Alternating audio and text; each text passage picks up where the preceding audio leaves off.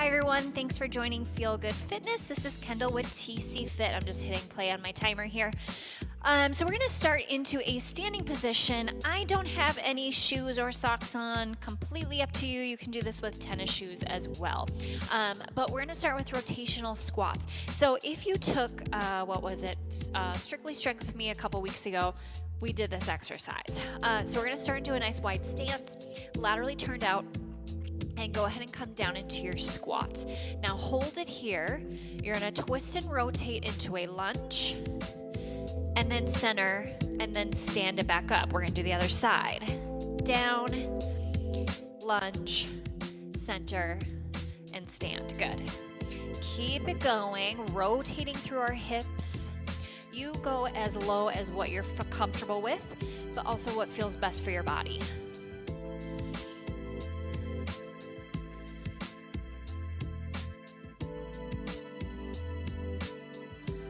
Good. Let's do one more. Now we're going to go back to our first side. Squat it down, twist and turn into your lunge. Come down into a half kneeling position. Let's get a little tuck under with our pelvis. And then your right arm reaches up and over. So same arm as leg. I may have confused you with which one we're working.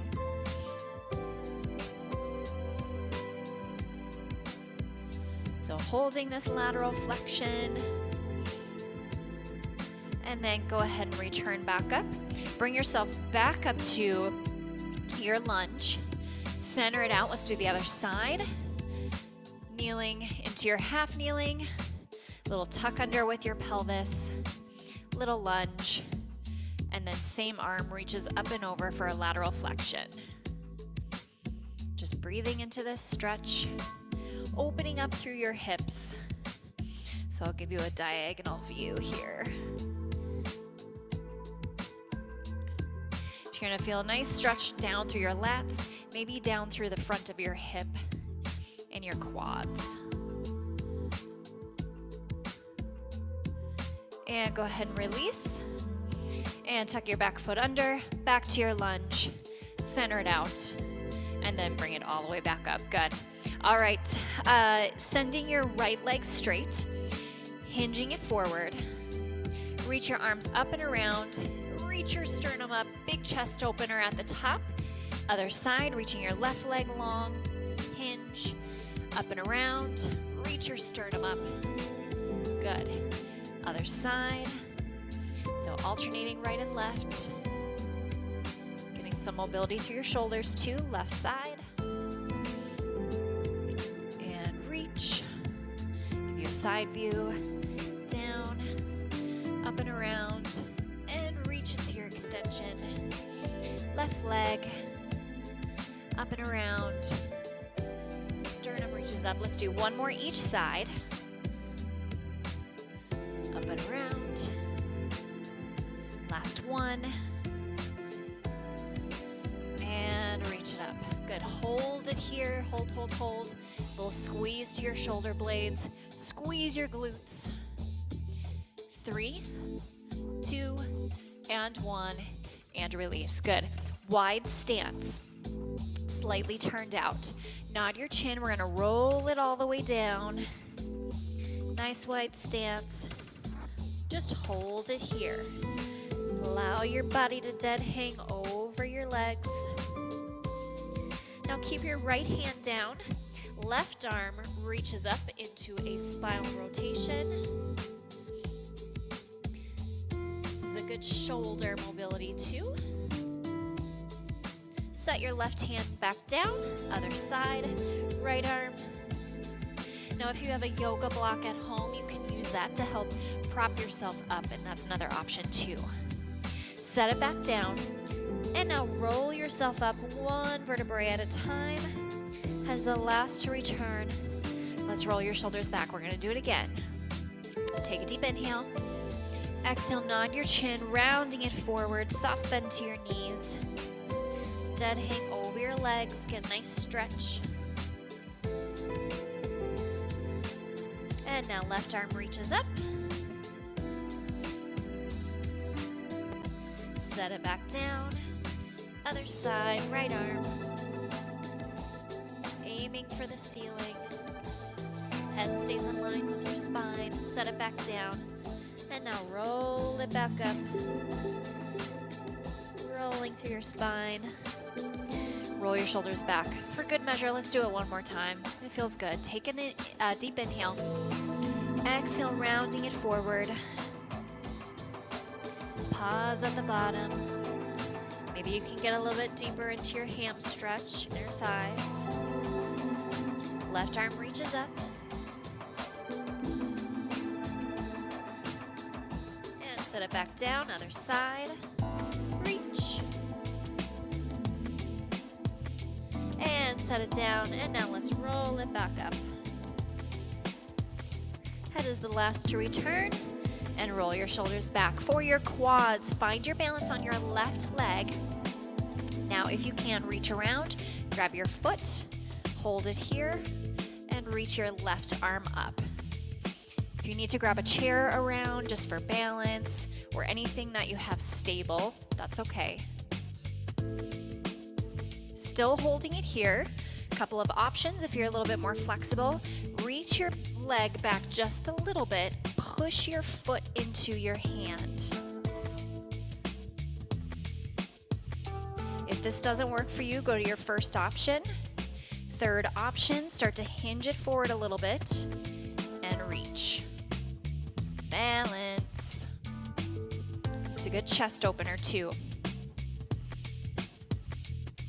Last 3, 2, and 1. Good.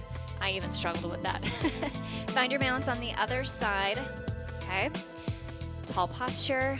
Grab your foot and then hold it here. So it's always good to challenge our bodies. If it's something that we're not necessarily good at, it can be frustrating, but try to stick with it. Try it out.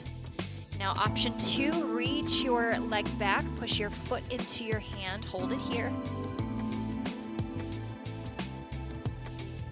Doing good. Option 3, hinge it forward, reach it long. This is my stronger side for my balance. Knee darts down. Balancing and talking at the same time. Last 3, 2, and 1. Good, and release. Awesome. Wide stance. Let's do some hockey squats. Opening up through our hips, sink it down into your squat, and you're just going to shift from side to side. So this will be our last standing exercise, then we'll move it down to the ground. Now, if you're a little bit higher, that's okay. If you're able to go a little bit lower, great. And if you want to kind of challenge it a little bit, try bringing your hands all the way down to the ground, kind of like a spider lunge from side to side. So we're going to stay here for about another 15 seconds. Again, using whatever option that works best for your body.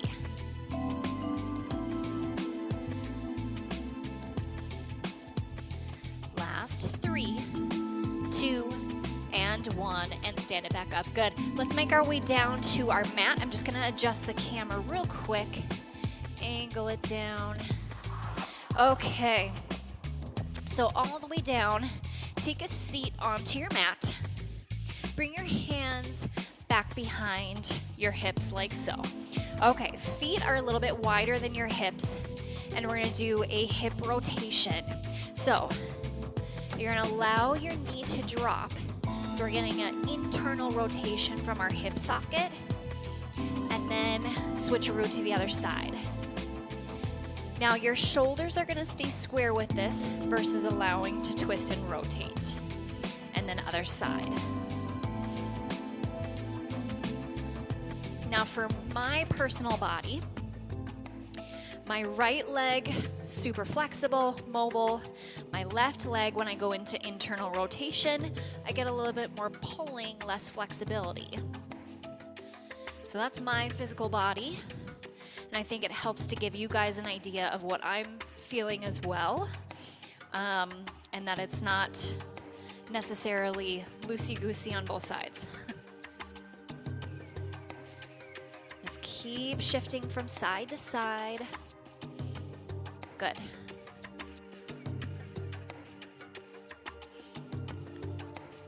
But again, this is coming from your hip socket, not your knees.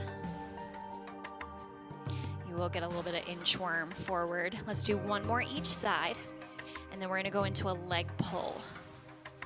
Last one. Good. I'm gonna turn to the side.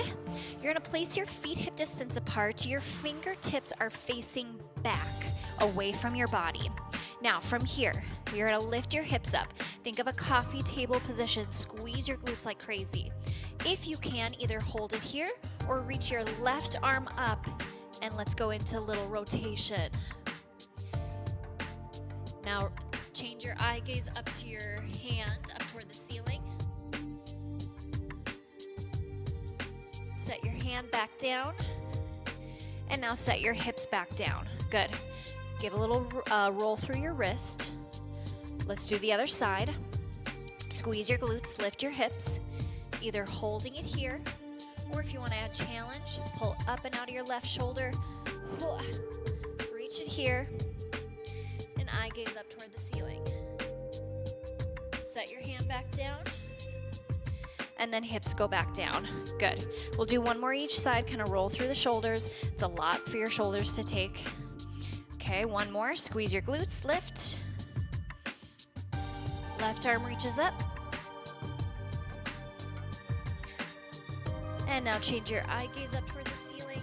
Keep your hips high. Set your hand back down. Set your hips back down. Readjust, realign. Lift your hips. Coffee table position. Keep your hips high. Reach your right arm up.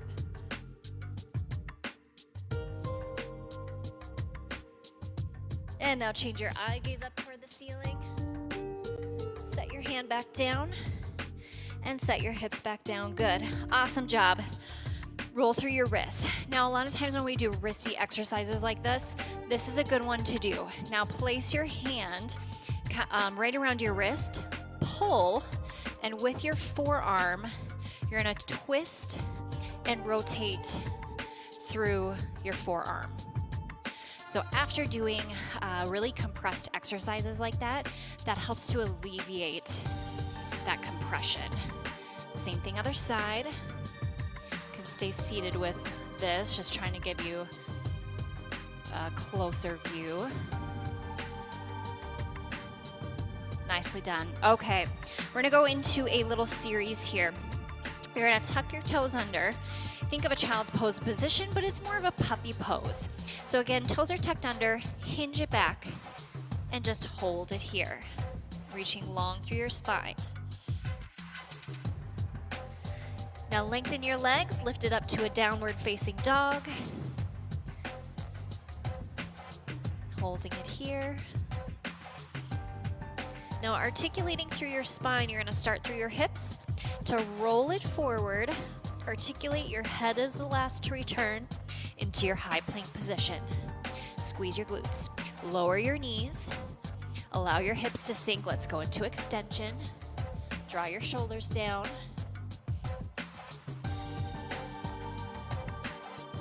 Lift your hips back up. Keep your back knee down. Right foot steps to the outside of your right hand. Little runner's lunge. Reach your right arm up, twist and rotate. Good. Set it back down.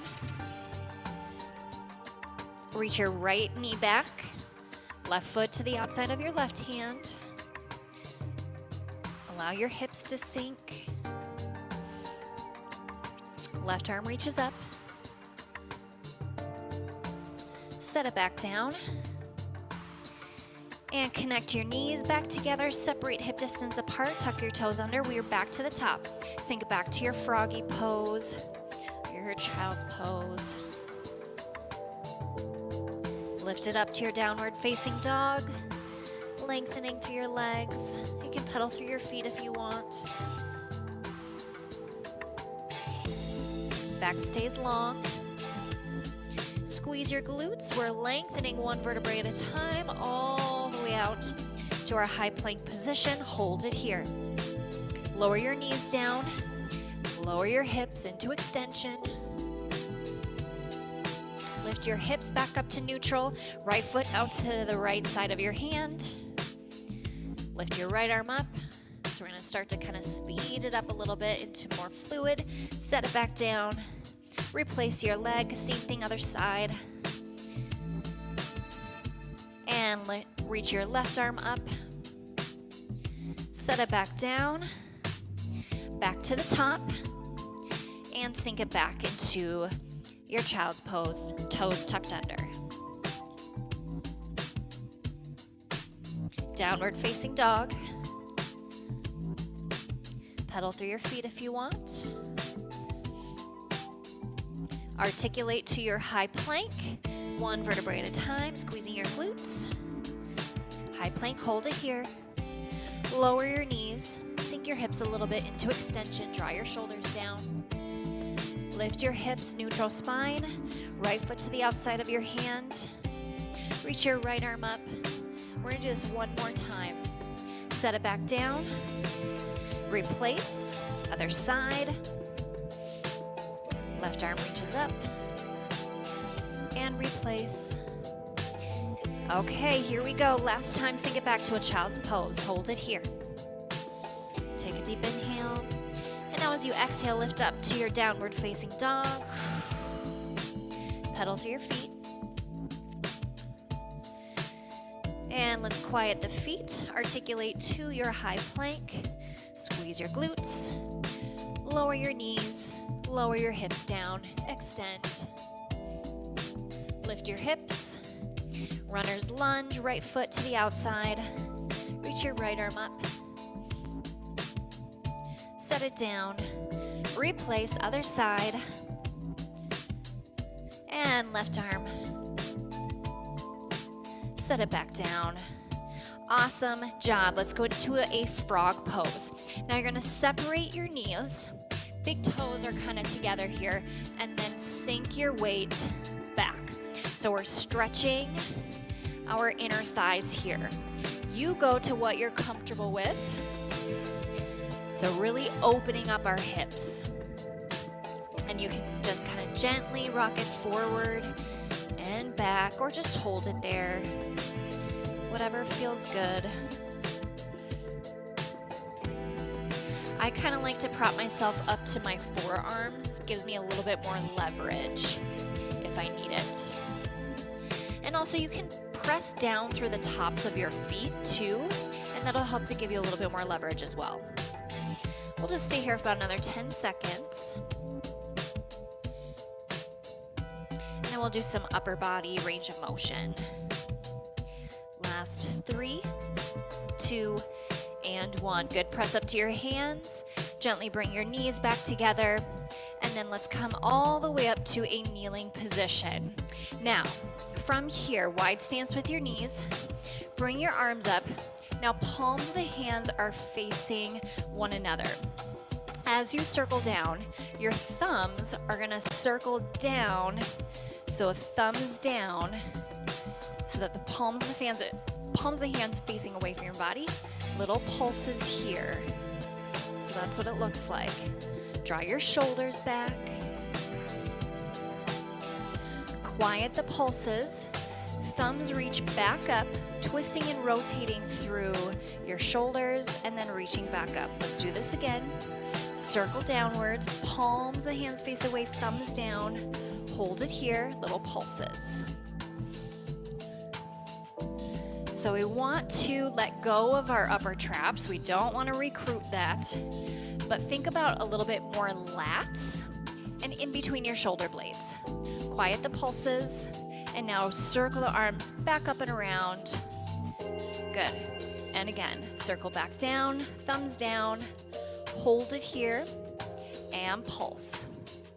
You're gonna start to feel the shoulders starting to fatigue just a little bit. We're starting to burn. And again, quiet the pulses. Reach your arms back up and around, palms of the hands facing in toward the body. Last one. Circling out and around, thumbs down, and let's pulse. So we also feel it deep within our shoulder joint. We're getting internal and external rotation. Last 3, 2, and 1. Good. Circle back up and around. Awesome job. Whew. Let's stretch it out for a second, crossing one arm over across your left. If you want to come out of a kneeling position, that's okay. You can stand back up. We'll do a little bit more head and neck stretches. And then keep your arm across your body. Just gently nod your chin in toward your chest. Hold it here. Keep your left shoulder down, away from your ear. Bring your head back up. Go ahead and release. Let's do the other side. Cross it over. Again, keep your shoulder down. Hold it here. So this is a nice stretch after that because we did a lot of deltoid work. And now nod your chin in toward your chest. Hold it here.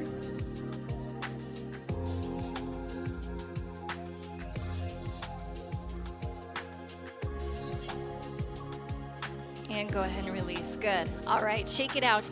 If you came up to a standing position, go ahead and come back down. We're going to lie down onto our back.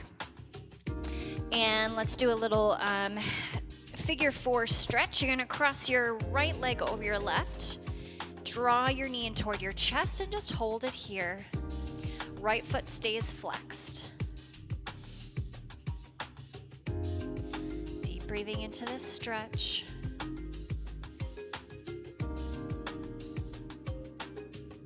Relaxing through your shoulders, and really think about allowing your body to fall heavy and deep into your mat.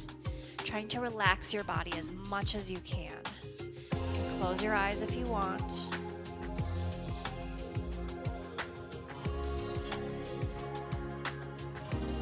And let's unwind. Do the other side. Left over right. Pull the knee in toward your chest. Hold it here.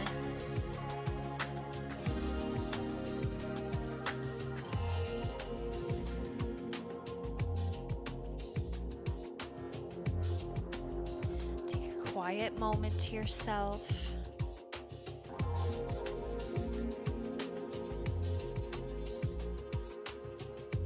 Breathing in through your nose, exhaling through your mouth. Think of this as your me time. Your me time is not being selfish. It is taking care of yourself. I always have to tell myself that as well. We always get this guilty feeling. And go ahead and release. Pull both knees into your chest, widen just a little bit, and just hold it here. And holding onto your knees, gang, you're just gonna make gentle circles and kind of navigate using your arms and circling out, around, and back together.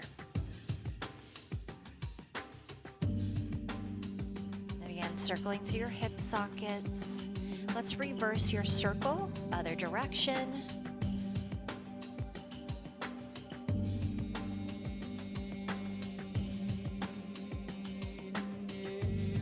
And one more. Good, let's stretch our hamstrings. Send your left foot down to the ground, either bent or straight, and then reach your right leg up toward the ceiling and just hold it here. Oh my gosh, you guys, today it is supposed to be 40 degrees. That is gonna feel so good. A nice day to get outside and go for a walk, enjoy the sunlight, get a little refresh. And let's do the other side. Go ahead and switch. Holding it here.